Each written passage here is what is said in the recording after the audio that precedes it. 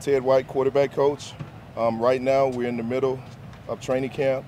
All the quarterbacks are doing a pretty good job. We have 8 of them, so all of those guys are getting reps, whether before practice, with our rehearsal period, whether during practice or even at practice with our younger guys. We're excited where we're at right now with Ethan and all of the other guys that are competing, and those guys are looking to get better every single day.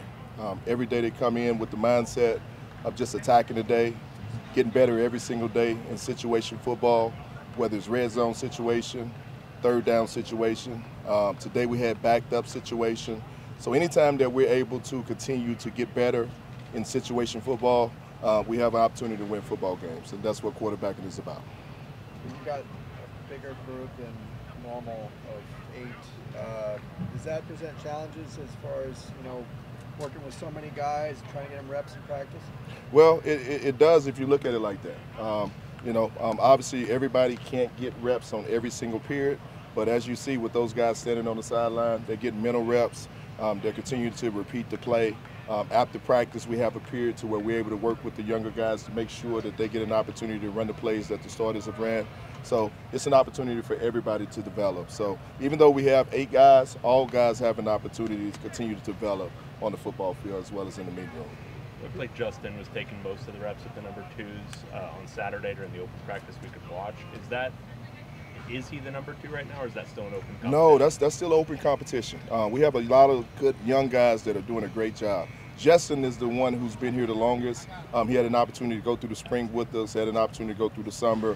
He's kind of accustomed to the offense. Not saying that the younger guys aren't, but you got Nick Billups, who's doing a great job. You got Henry Hasselback, Carson Gordon. You got Luke Duncan. You got the remainder of guys who are doing a really good job and competing for that backup job. So that job is still open, and we're still evaluating the quarterback position in that situation. For those who weren't, who didn't have the benefit of spring camp, I guess what have been the early objectives for them as they try to play catch up and learn this offense? Well, the beautiful thing about our training camp, we get a chance to practice in the morning. We have a technique through in the afternoon. We have meetings in between.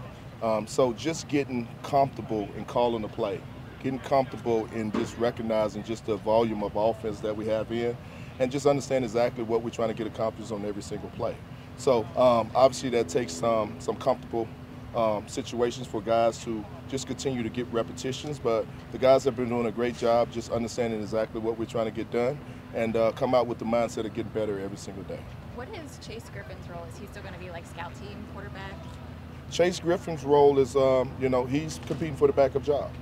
Chase is an experienced guy. He has an opportunity to play in the past, but he's taking the leadership role. Chase is the leader, or one of the leaders in that quarterback room. And, the guys really respect him. I respect him, and he's doing a great job up to this point. Have you seen a player like him before? Because he's kind of in a unique situation where he's not the starter, but he brings so much leadership-wise and, is a role model. Yeah, he's definitely a role model, not just for UCLA, but just the city. He's a guy that's one of our ambassadors for the NIL situation, but Chase has always been, since I've been here, he has been a great guy on and off the football field. He's been very respectful. He's been very knowledgeable in the things that we're trying to get done. And every day, even though he hasn't had an opportunity to get a whole bunch of reps, he's always attacked the day as he want to get better every single day. So he's always treated every day as if he's the starter.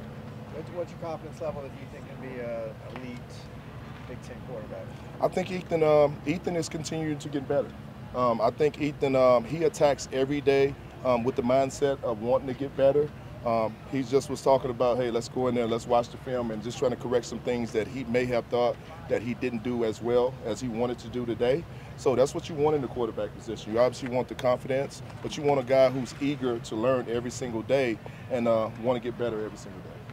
Where have you seen the most growth in him since when you started working with him in spring? His leadership skills.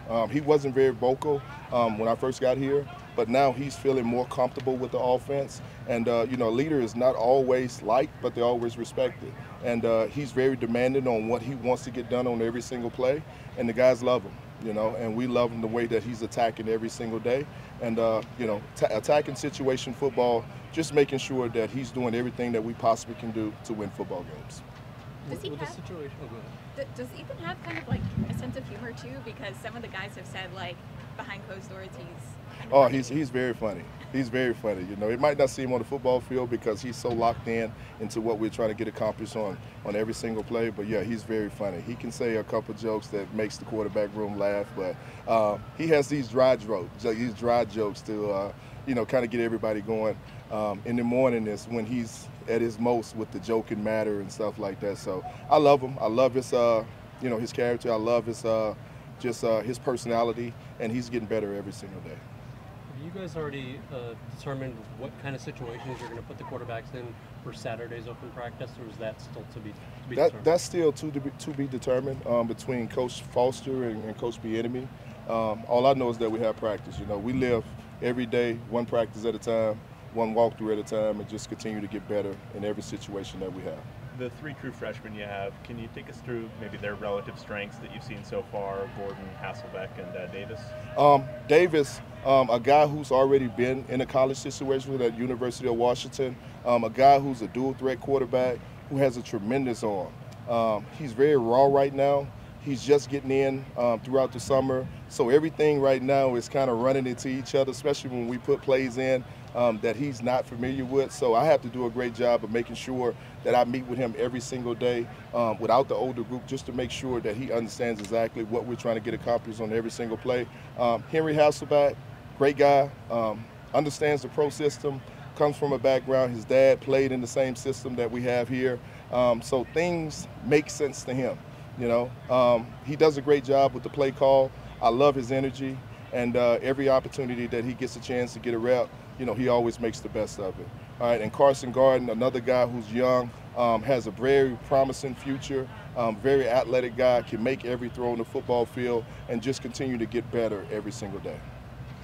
As a position coach, what kind of challenges does it present when so many guys, you know, they don't have that collegiate experience? They haven't, you know, most of them haven't played in the game.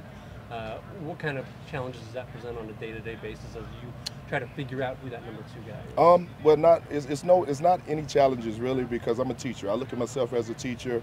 I look at myself as a guy who loves to develop quarterbacks, and that's all in the maturation process. Whether he's a freshman, transfer portal guy, it doesn't matter. You know, everybody in our quarterback room will have an opportunity to develop and get an opportunity to play at some point.